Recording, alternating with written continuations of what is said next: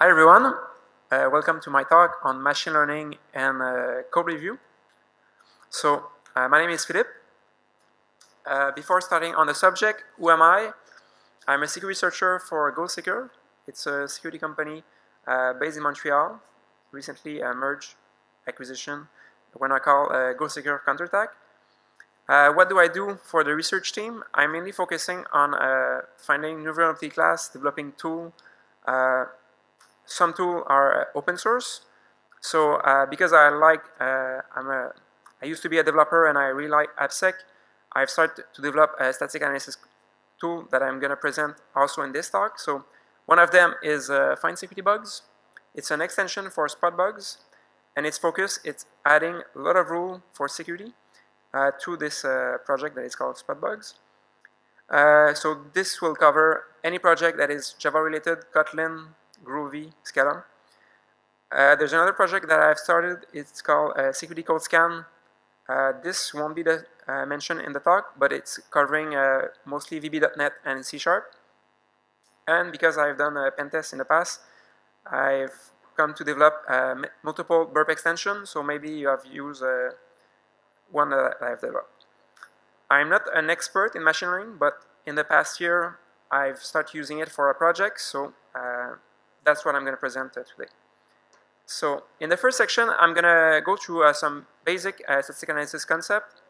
This is going to be mostly theory. I managed to slide in a demo in this part, but this is because I really need to introduce some concept that will be used when I'm going to present the model I'm using for machine learning for this project.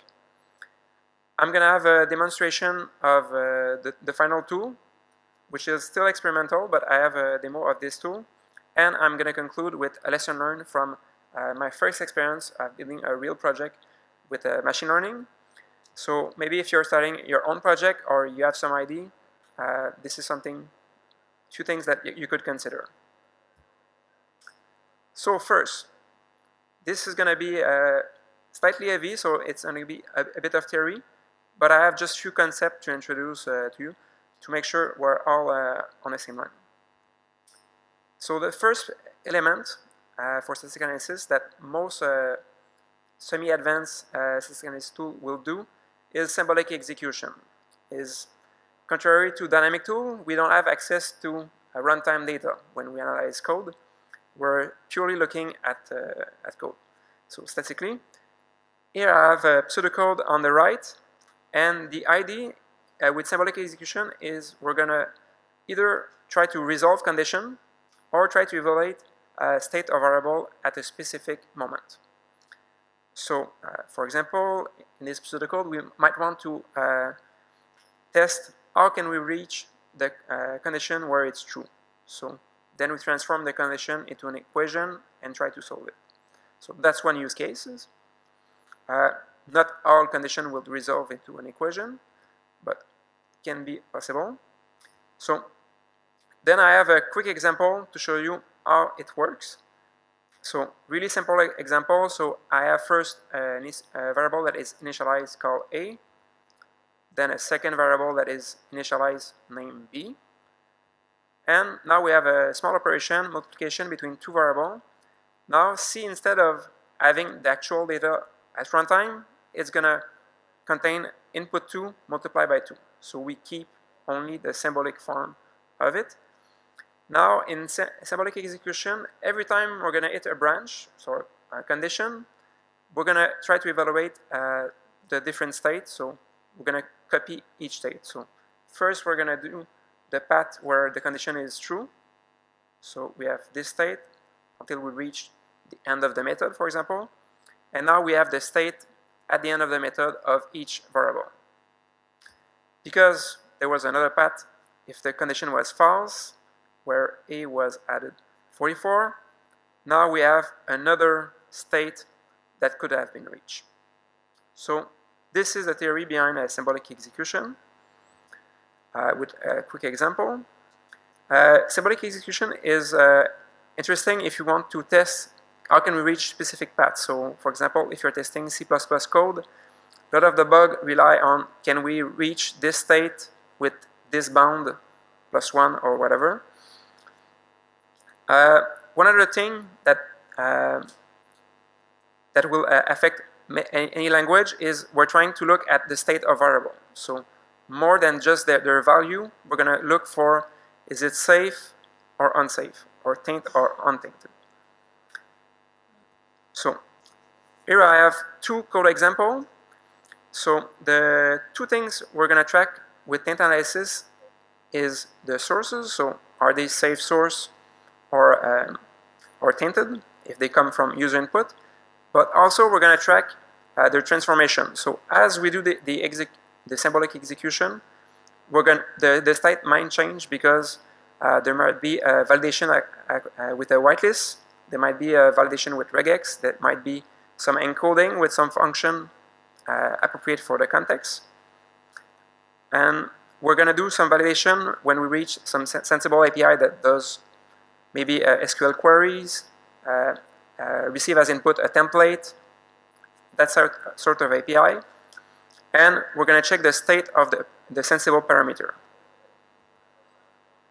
So the left pseudocode, because it's a config, you can assume that it's not something that is going to be controllable from the user perspective, so from an external attacker, for example. While an HTTP parameter likely to be manipulable by a remote user. So, like the symbolic execution, I have a quick step-by-step example of how data analysis works. So, it's going to be similar to the previous code we saw. So first, there's a variable that is initialized with user ID equal. So this is a static string.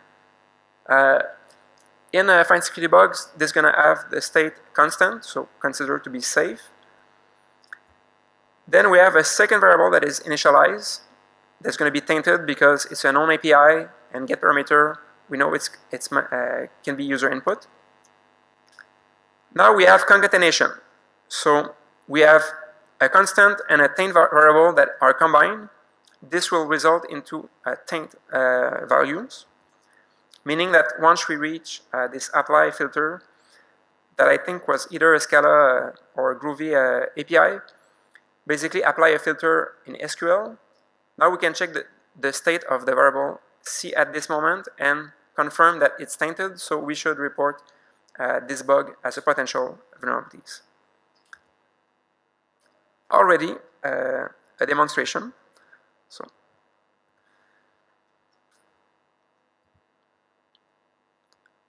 quick question. Any people in the audience have already used find security bugs? Yeah, I'm going to zoom in the code. Anybody by raise of hand have used find security bugs? Okay, one person. Okay. So the idea why I decided to extend a spot bug, which was called find bugs a few years ago, is spot bugs already has integration into IDE. So by developing rules with this API, then I could develop my taint analysis, and it would integrate with NetBeans, Eclipse, IntelliJ, but also SonarQube and other platforms. So the idea is that a developer would have his project with code. Here I'm using an old WebGoat version. And all it has to do is, now I'm going to zoom, I have the plugin for find bugs, and I can analyze all the project file this way. I'm going to do it slightly quickly. I'm going to scan a specific file just to give you an example.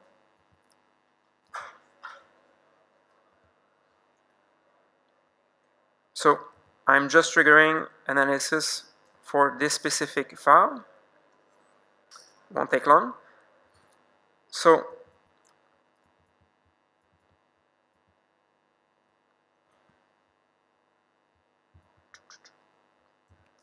okay, so we can see we have three warnings here.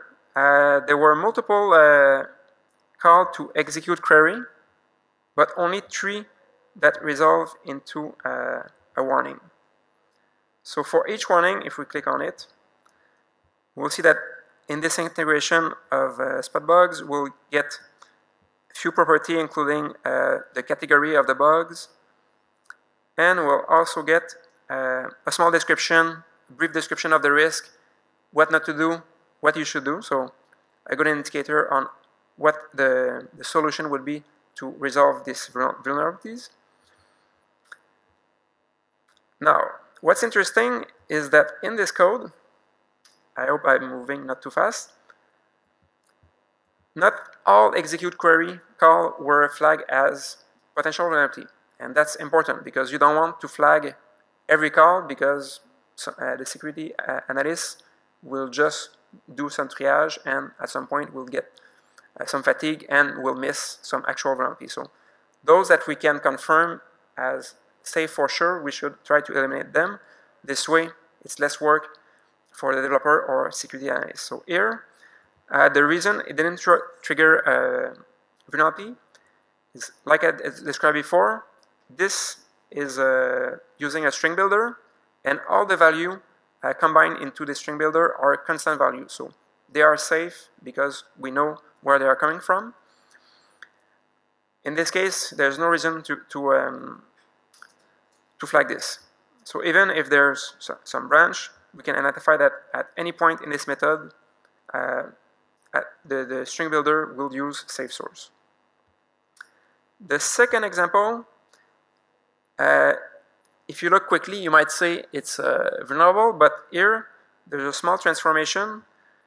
Because it's an int, there's no injection point that will be useful for an attacker. It will only be able to specify a number, so you won't be able to do a union or any malicious injection with that. So here the code examples are pretty straightforward, but it's doing complete symbolic execution on all the methods. So even if you have assignment, it will track down the variable along the way. Here we have another cases that is supported. Is here we're having an input that will eventually reach the SQL queries. But here we have a transformation. It's not good code. I was just trying to give example along SQL injection example. Obviously, you should prefer prepare statement over manual encoding, but here we're using SAP that will encode the parameters specifically for SQL. So what FindScreenBug will do in this case, it won't mark it as safe, but it will add a tag that is safe specifically for SQL. This means you cannot use an encoder, SQL encoder, for example, to mitigate against XSS, or vice versa. So those are all three cases that are managed. But there are other cases, just one quickly, that won't be mitigate. Here we have web session, which is a custom class from WebGoat. It's calling get username, and the return value is used in the query. Because FindScreenBug doesn't know about this API, it doesn't know for sure if it's a safe value and if it can be trusted. So for this reason, we're going to raise an error.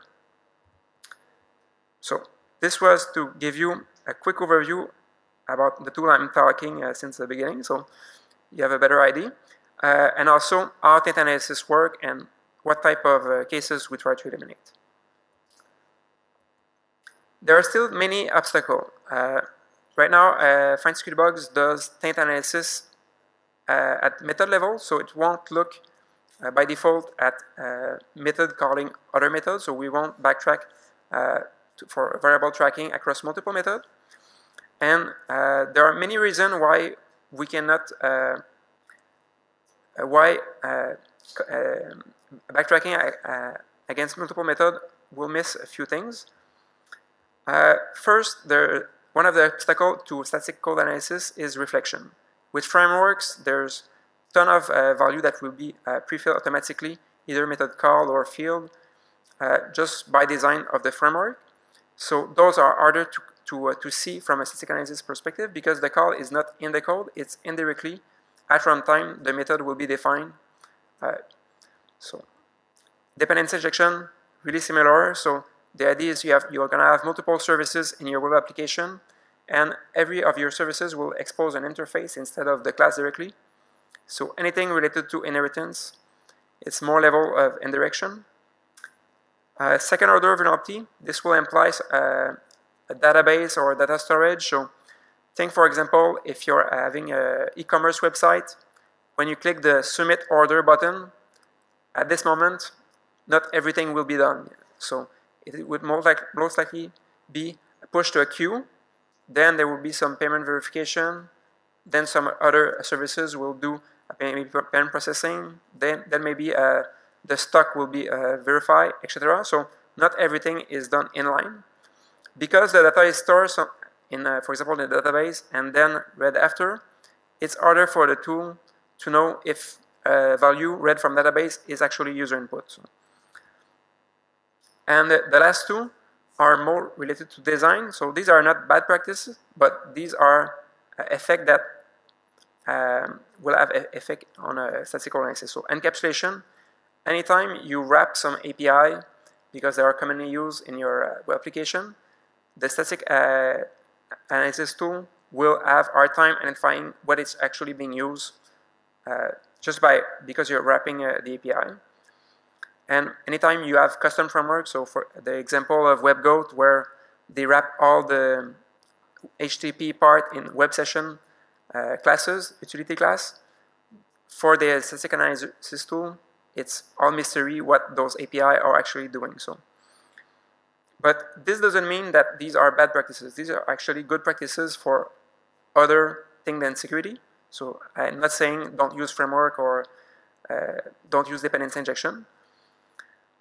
But there's two main challenges that result into trying machine learning. I would say the two main were, I know they might don't seem to have a link, but in the end both will motivate the machine learning part that I'm going to talk about. So because we're not doing interprocedural data flow, so interprocedural is just a term to say we're doing data flow across multiple methods. So this, in general, explore the graph and the call to check. This has many. This has some caveat, but some interesting advantage. So one thing I've always had in mind is I don't want to eliminate a vulnerability because I'm seeing one path and one case there's a safe source, because I'm not 100% sure that I have all the code. Often you're analyzing just a small component, so you don't know the big picture. Sometimes you'll miss how the framework works. So if there's some dependency injection that you don't see, or some reflection that you don't see, you might not see all the paths. So it's really hard to rely on this to remove cases. But it would be interesting that if we can find a path where it's exploitable, like we can see that a tainted source can reach a valid sync, then it would be interesting to put it in priority to the developer to say, this case, we're pretty sure you should fix it because we have one case where it's exploitable. So we're not necessarily eliminating false positive. That's why I didn't put the effort into it in the early years of find security bugs.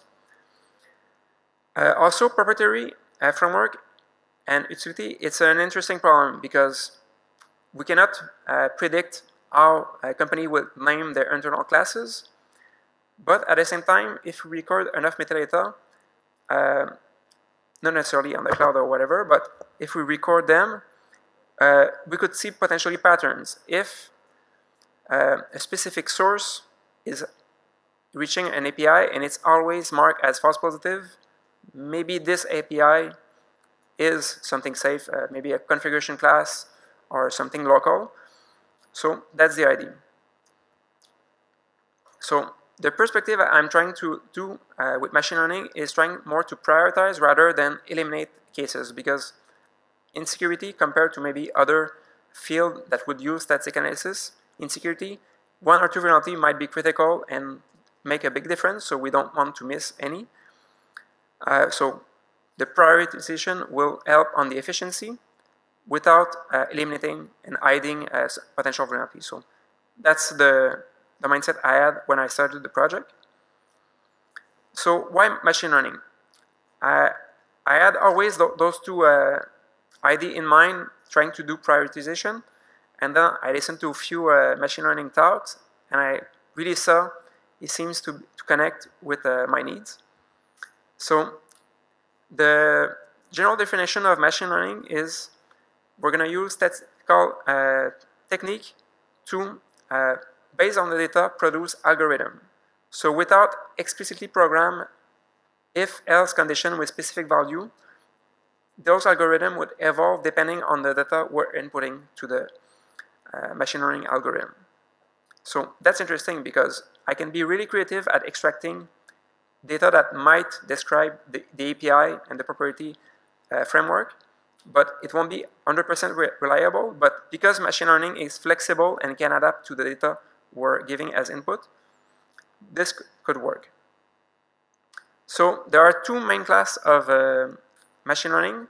There are supervised and unsupervised. Supervised rely on human classification. So you need to have a portion of your data set that was previously classified by a human. Unsupervised, it's actually a different objective. We're more trying to cluster data together. So we don't need a human that will classify a specific entry. Instead, it will try to group them. For example, doing image recognition to find similar images. So we're not trying to find specific things in the picture, but we're trying to find similar one. I put an arrow because obviously my use case is supervised classification, because I want to classify a few bugs and get the remaining bugs prioritized and evolve over time. So we can do a supervised classification if we need to target specific classes. So in the case of my project, is it a false positive or an actual vulnerability? There's also another class that I won't touch here. It's a supervised regression. And this is if we want to calculate a continuous value. So estimate price of housing, for example, time of recovery of an incident, anything that has not a fixed number of classes. So when I say machine learning is producing algorithm, there are multiple types of algorithm that can produce. Naive Bayes, series of conditions, so decision tree. I have an example, won't be too small to read, but basically when we're going to have new data that is unclassified, we'll start from the top of the tree, and based on each condition, we'll go left or right, and at the end, we'll get our value for the prediction. So that's the type of algorithm it's producing. Neural network is another one. And the idea is that those algorithms are not explicitly programmed. So it will all be based on the data, the training set that we're going to give to those algorithms. Before starting to use machine learning, the first part that you should do is just visualize your data. Because sometimes you might not need machine learning, or you might not need something that advanced. So when I load, this is a Juliet test suite. So these are test cases, vulnerability, but that are made on purpose. It's produced by the NIST. So there are about 30,000 vulnerability that are generated by spot bugs. And those are all the reported vulnerabilities. Those on the left are actual vulnerabilities. Those on the left, right, are all false positive. So just by looking at this simple graph, we can see that for some vulnerabilities, there are actually no false positives. So when we're going to try to enrich our model and add attribute, we should not focus on those, because those, at the moment, for the specific test suite, there are no false positives. So. And one other thing I realized is that most of the vulnerabilities that had false positive in this test suite were injection related. So think of API like SQL injection, XPath, stuff like that. So the value you'll get out of machine learning will be as good as the attribute that you give as input. So garbage in, garbage out. If you just give primitive data that even a human with infinite time wouldn't be able to correlate in anything, it won't work. So what I thought about is we're going to look for an attribute that code reviewer actually look in the code when they do the triage themselves. So if we add a SQL query, what will be the first thing that a developer or a security analyst do is he'll search for any data flow reaching this point and look back, are there any variables that are tainted from this path? But so in an IDE, it would look like this. So the IDE will generate all the path to the specific variable until it reach here. We can see that account number is the dynamic value. And then from this, it could be a method call or a parameter, whatever. Then the developer would take a decision based on this, what he's seeing, what's the context. So the developer will be able to describe what's the business behind this specific API. But here we're going to be able maybe to record the API, for example. So I won't go through all the attributes that we have added to the model, but I'll go to the main one. So the first thing we have added to the model is we're going to record for every bug the source. So if a value is returned and add to a query or part of the sensible parameter, we're going to record the exact signature. So for example, the idea is that we have something like a proprietary encoder that encodes specifically HTML. If there's some pattern where it's commonly used and it end up being marked as false positive, then the machine learning hopefully will be able to detect it. If we have, again, encapsulation on a known API that we won't see, configuration, so anything that will be safe, and the sync will be the API that is triggering the vulnerability, so either SQL or path traversal. Another element is we're going to start to do interprocedural taint analysis, but we're kind of limited. We need to fit those values into either a binary value or a finite number of values. So if we have multiple sources, we cannot have infinite column in our model. So the way we implement it first, in the first iteration, is we're going to first have the state, does one source is safe, does one source is tainted, and if one source is unknown, unknown being any unknown API. There are some property related to localization, so the module name in which the code is located, same thing for file name. So if some component is more critical, there might be more risk in those components. That was the idea. In practice, those didn't work really well. So in order to do those kind of complex query to obtain, does it has at least one taint source, one safe source, we need to model a graph that will cover the complete application. So here in this short code sample, we're having a method load user that will call the API create query. So this is a SQL query, and just for the sample call, we'll have 3 nodes.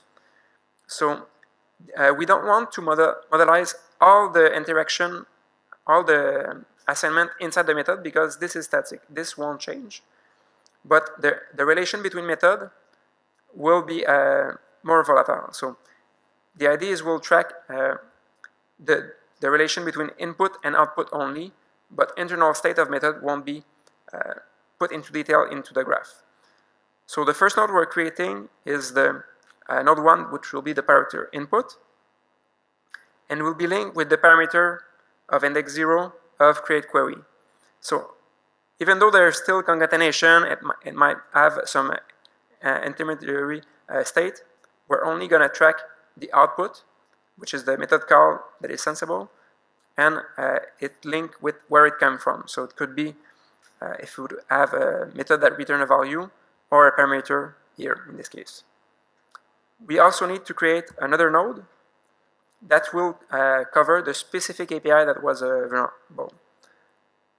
So this is needed to cover, to be able to later search on our graph model. So I'm just going to name drop. I was using Neo4j for this project. So we're going to have node for every state, and with this graph, we're going to be able to search for a specific place for each vulnerability to map to the specific variable state. So we're not seeing the complete query here, but it was searching for any value that was added to the add header API. So, but I have a full query next. So with the graph database, you can interact with different API. One of the more standard API is Cypher. So it's kind of interesting, the syntax. The first segment, you write it like if it would be ASCII art. So your different node, you're describing them with arrows. And each variable, you can add some filter, like specific matching name stuff. So basically, we're looking for this node will be the element calling the vulnerable sync. So to make sure we're not calling, for example, exec query everywhere it's being called in the application, but this specific occurrence related to the bugs we're looking for. And we're going up to 8 in depth. So this is reasonably far. We're going to match for specific sync and source, so this way, yeah. And the source is for this one to make sure we're looking at the right call. Already the demo. So exit. So one thing I always try to do when I develop tool is look for existing tool, and instead of developing my own UI for classification, I'm reusing SonarQube, which is a tool that basically allows you to classify bugs. So you can review all the reported issue from find security bugs in this UI, and then I can have a state. I can put it as false positive or confirm if it's an actual vulnerability. So what I've previously done is I've scanned WebGoat, all the lessons, so all the exercise. There were about 50 potential vulnerability. I classify 40 something, just enough, but I'm still having some vulnerability that are unclassified. So at the moment, we have a command line interface, but the more stable API is the one using Maven. So this is the WebGoat project. The first step I'm going to do, I'm going to zoom in a moment. The first step is generating the data. So when you're going to interact with different tools, often it's going to be either CSV or CSV++. Usually, different tool will have a different format, but the CSV will have also metadata describing the different attribute, but it will be mostly CSV format. And in this case, so I'm going to just double check if everything is ready. Okay. So on the right, I don't need to zoom. This will be the generated file for the different steps. So the first part, I don't need necessarily to look specifically on the left, but we're going to aggregate first the result from the different reports from spot bugs. There's close to 20 submodules. We're also going to aggregate to each of those bugs the different property that I was talking about, like taint-related stuff, taint, safe, or unknown state, related to the graph. So these were generated for every bugs. We also add the different API for sync, source, etc., and other metadata. From Sonar, I'm also poking the state for every vulnerability that was classified or not. So we'll have 3 datasets. So the result is including everything. Label 1 are those that I have confirm or mark as false positive. So this will be our training set. The unlabeled one is those that I have not classified yet. So there's only two commands left. There's the train command. Oops. Yeah.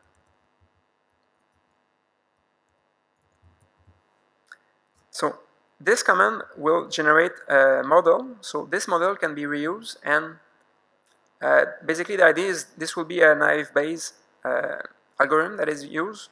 So once you input into the model new value, it will classify it and tell you a result. Is it a potential vulnerability or is it a false positive? So this is just an intermediary state. Here we have the model that is generated. And finally, what we want to see, we're going to try to predict for the remaining vulnerability some result. So just make sure it works. Okay. I'm going to show you a specific example. So previously I showed you that some cases were already eliminated by the basic find security bugs due to local data analysis. We still had 3 cases that were marked as potential vulnerabilities. So when I classified the potential SQL injection, every time I was seeing session get username, I mark it as false positive because I assume that this variable would have been validated before and it was not a user input directly. While, for example, get raw parameter, this is reading directly from HTTP parameter.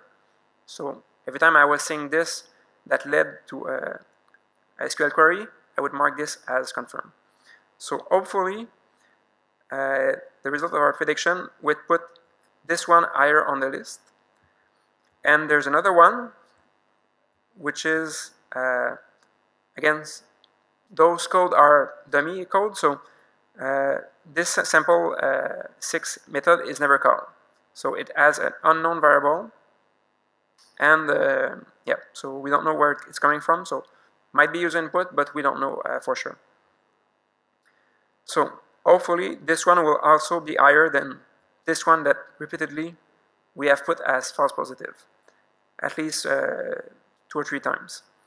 So it's not a big data set, so the accuracy won't be that high for other bugs, but hopefully for this one, because I know on purpose that in other cases I've put username as false positive.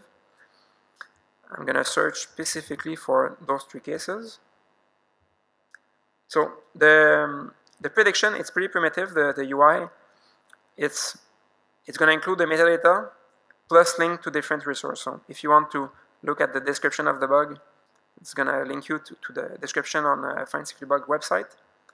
So you get something similar to the IDE, but really, if you need to validate the code, you would need to do it into in an IDE or a Sonar Cube, for example. So here it's going to open, and we get to the bug. One thing I need to precise. So here the probability is the probability of being a good, so being a false positive. I didn't do this interface, so at first I was confused, and I was wondering why it didn't work. So those 2 are less likely to be vulnerable than this one, with at 8% is likely to be a false positive. So, and if we open it, this one is the one where it's using get username. So this source, because we know that in other instances of SQL injection, this API was used as source, then it's less likely than the other to result into an actual vulnerabilities. So the expected use cases or the method to use would be you sort the bugs into the probability, and the lowest percentage would be those that are the more likely to be actual vulnerability and until the end. So if you would have more bugs, then you can just review 10 or 20 and then redo the step I did to retrain and predict again. So maybe there would be some change if, for example, you hit few type of vulnerability that are often false positive, then maybe that retraining, the order will be better. So that's the general demo.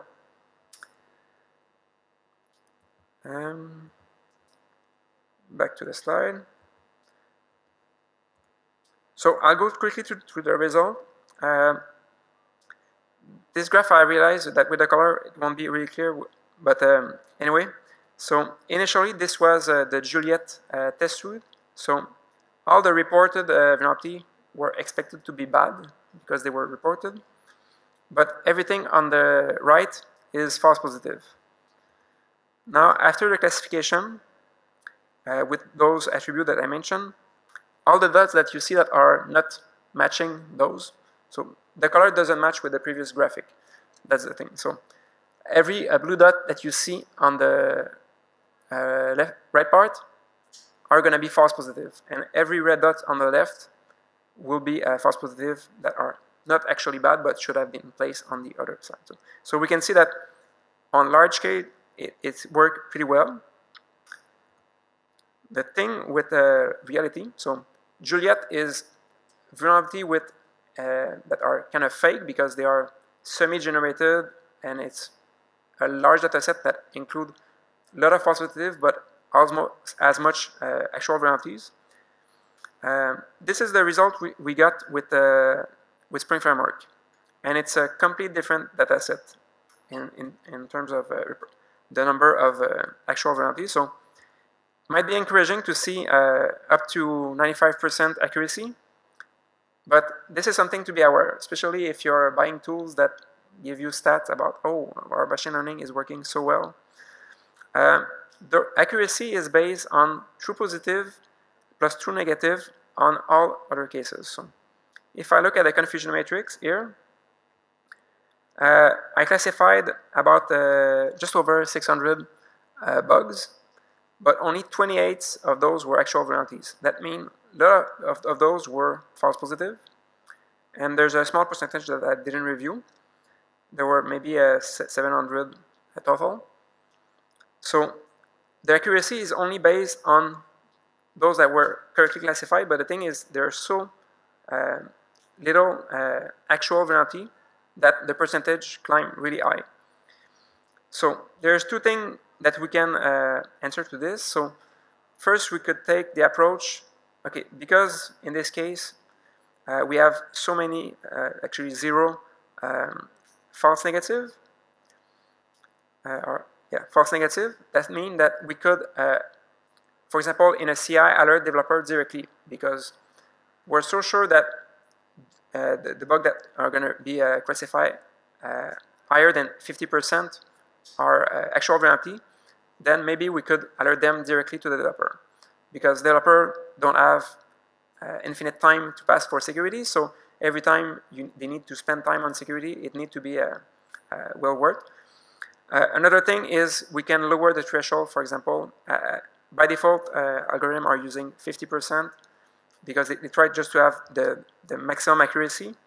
But if we're able to tolerate some false negative, actually, no, these 22 are the false negative. Here we add 0 false positive.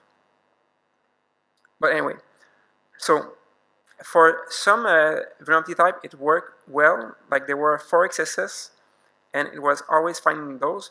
And the thing is, there were different vulnerability classes for almost all of them, so maybe it didn't help. We're still using a tool to find bugs just to feed our model, because that's the main thing we're missing.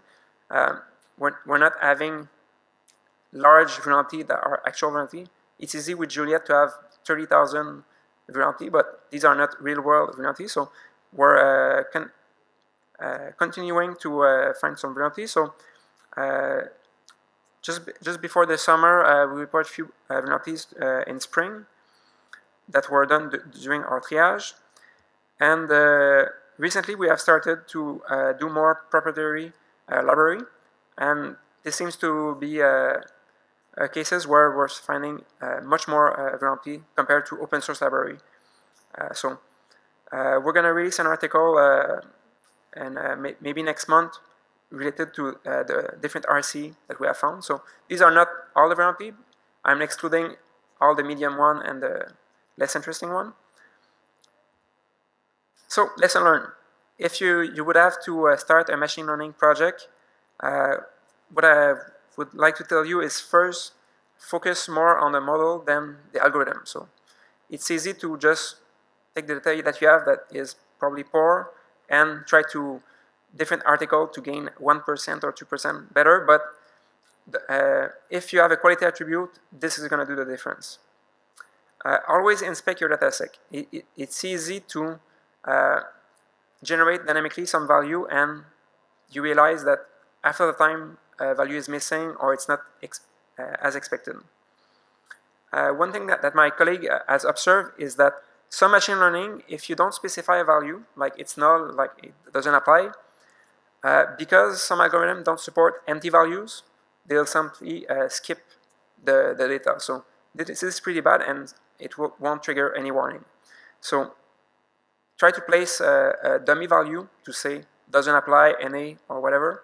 This way you're sure that it won't eliminate your data. Basic stuff, don't mix training set and test set. And these are, do I have still a few minutes? Okay, perfect. So I'll finish the slide. The training set needs to be close to the test set. So one of the main problems we had, if we review few different libraries, often the API used in those libraries won't match others. So it's really hard. We were trying to add more attributes that are more generic, but it's really hard to have a significant one. So that's one of the reasons I've started to pull 120 Spring libraries and focus on those, because my expectation was that at least some components will reuse some of the same code. And at the moment, aggregating a dataset doesn't work as well as expected. So at the moment, the demo I've done, it's experimental. The code is out. It's on GitHub. The graph part was released end of last year, but it's still experimental. I wouldn't use it in production because you can have some good results some week, and the next week you do some classification and it's not working as expected. So the good news is I'm using it in a different way than I expected. So just by scanning massively code, I'm seeing from a statistical perspective. So when I analyze, for example, a decision tree that are generated in machine learning, I'm seeing, for example, bug type that have very high false positive that I didn't expect. So we're going to try to produce some profile that eliminate those, so that people that don't have just short amount of time to do scanning can use those profiles to eliminate some noise. Also, we're seeing some source that are maybe actually an encoding method that we should add in the configuration of find security bugs. So if it's always a false positive when this method is used and it's a public API, why not add it to the find security bugs as an encoder if it applies? Also, sometimes things that always trigger false positive, like I have one case in mind that we're going to remove from find security bugs. There was a XSS vector in a send error in G2E that there was an XSS that applied, but only on vulnerable version of Tomcat. So it made sense 4 years ago when we had the rule to detect potential XSS. But now, if you didn't update Tomcat at this point, you have bigger problem. So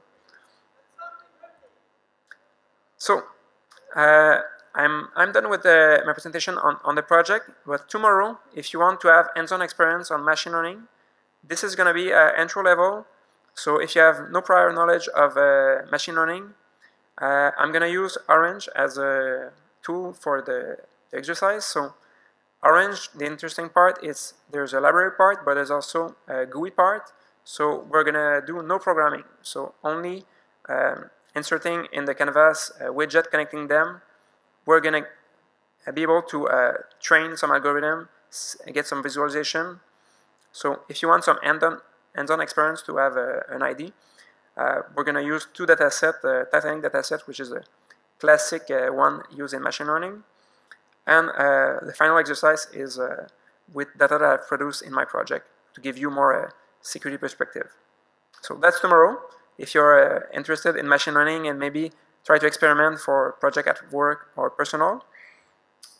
And I'm done. So if you have any question,